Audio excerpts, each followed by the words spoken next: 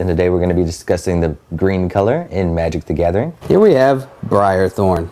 Brianhorn, very interesting creature. Comes from the Whirlwind set. It's an uncommon, as you can see from the insignia. It's 3 and a green. You're getting a 3/3.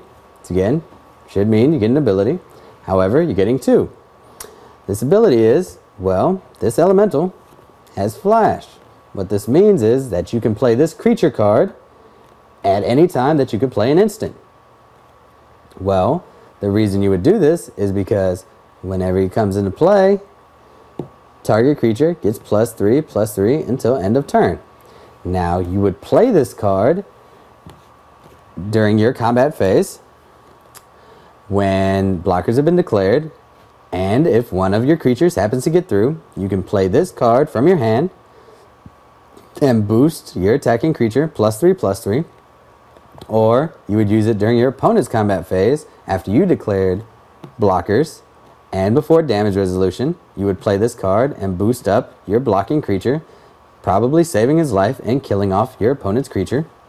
Also, you may play this card for its evoke cost. Its evoke cost is 1 and a green, which means that you can play it from your hand, and once you play it from your hand, it comes into play, which means it trips that ability of getting +3/+3 to target creature, but then you have to sacrifice it. But that's very powerful if you only have 2 mana open.